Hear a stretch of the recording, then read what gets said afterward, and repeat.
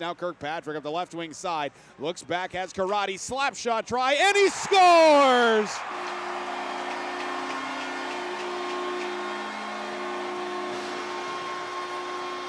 Through the wickets and away, a 5-hole goal in on Kenny Ryder. 3-1, Adirondack leads it, 9.5 to go in period number 3. And what a beauty from the big man from the blue line.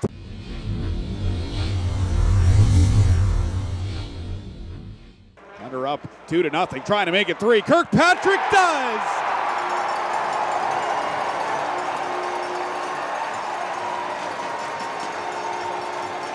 Second goal of the game for Michael Kirkpatrick. He roofs it glove side on Shane Owen, and the Thunder lead 3-0.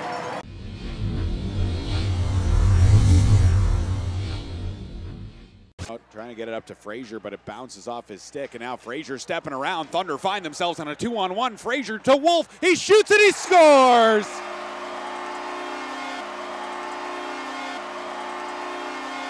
Thunder find life. Greg Wolf gets yet another one in the weekend, his 4th of the 3-3, and with just 40 seconds to go in the first, the Thunder make it a 2-goal game.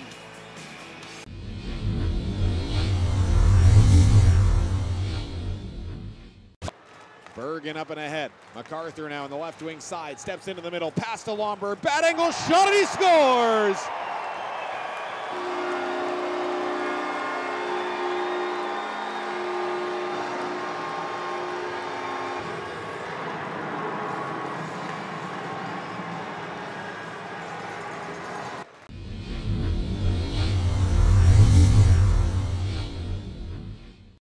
MacArthur holds it in his own end, looking up and ahead, plays it forward. Wolf in a partial break. Wolf shoots and he scores! Greg Wolf breaks the drought. The Thunder are on the board once again. Early, 31 seconds into the second period.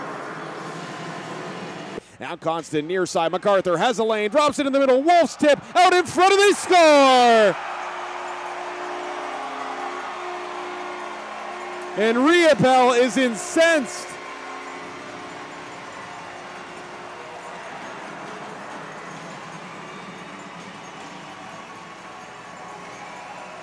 A great Curtis Lumber power play goal that started with a captain, Pete MacArthur.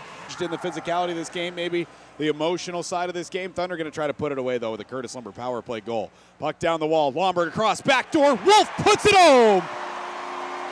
6 seconds in to the Curtis Lumber power play, and the Thunder take a 5-1 lead. Greg Wolf, second goal of the game.